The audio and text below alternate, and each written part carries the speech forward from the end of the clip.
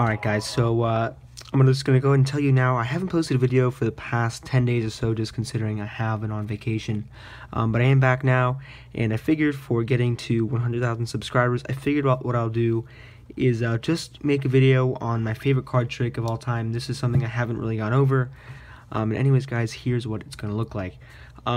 So to start off, I'm not going to be performing it. I'm just going to be kind of giving you the lowdown of what it's going to look like during the performance, but I will be showing you how to do it. So basically the trick will start off, you'll have the spectator shuffle the deck, and then you'll have the spectator put their card in the middle of the deck.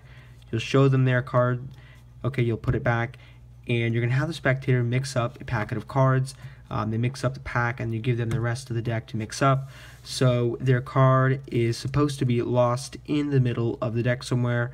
And what you do is you take your hand in the spectator's hands and you put them underneath the table. So you have one hand under the table, and you take the spectator's hand and you put that on top of your hand. And now what you're going to do is underneath the table, which is going to be underneath, it should be directly underneath the deck, you have both hands, and the spectator will be pushing down on the deck with their other hand. And once they push down hard enough, the spectator will feel a card drop onto their hands, and it's going to be their selection. So that is basically how the trick is going to work. And so to do it, this is what you're going to have to do. So the reason I said this is my favorite one is because it doesn't require any gimmicks, so you can use any deck of cards.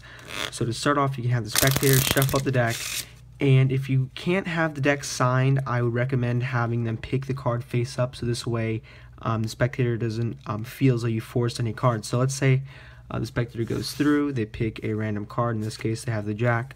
Alright, so if they picked it themselves, you don't really need to have them sign it unless you want them to sign it. But in this case, they have the jack. Now, what you're going to do is while they're holding the jack, you tell them make sure this is an authentic card or something like that, just as something to misdirect them. You're going to take one card on the bottom of the deck with your pinky and pull it down just like this. And all you're going to do is take that card, transfer it to a thumb break, and swing cut the cards.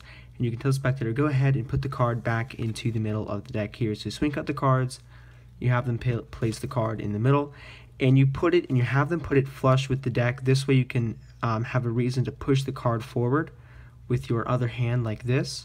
And what you're doing is you're going to be dropping this random card as you're pushing the deck forward.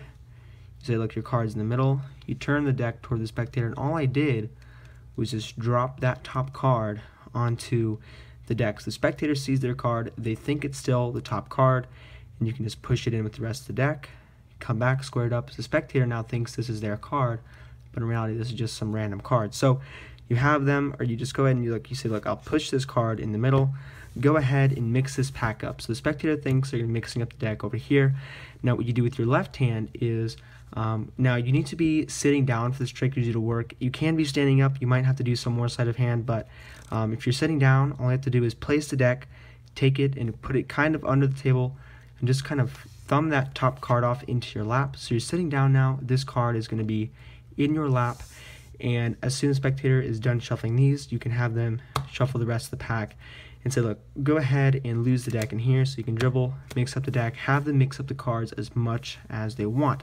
So now at this point in the trick, the deck is going to be shuffled and this card is still going to be in your lap. So in order to get it into the spectator's hands, what you're going to do is, let's pretend this is the entire table. So my hand is going to be, this is the top of the table. Underneath, you're going to take one hand and you're going to hold the card against the top of the table just like this. So now pretend the bottom of my hand is the bottom of the table, and underneath you're going to be holding the card just with your thumb, and this way your hand is completely open just like this, and you're going to have the spectator place their hand right on top of your hand.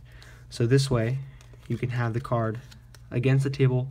The spectator is not going to be able to feel anything in your right hand, and all you have to do is, now let's pretend this is underneath the table.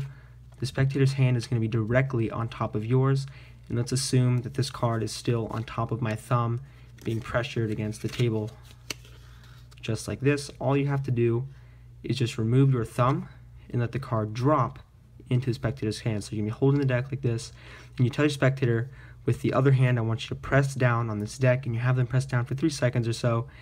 and all you do is you just move your thumb away, so this way the card drops onto their hands. And this is actually one of my favorite tricks, like I said, because you don't need any special gimmicks. The card literally is getting transported through the deck, so it seems to the spectator. So this is just an all-around great trick that you can perform anywhere, as long as you have a table. And anyways guys, this is the video. Hope you guys like it, and as always, thanks for watching.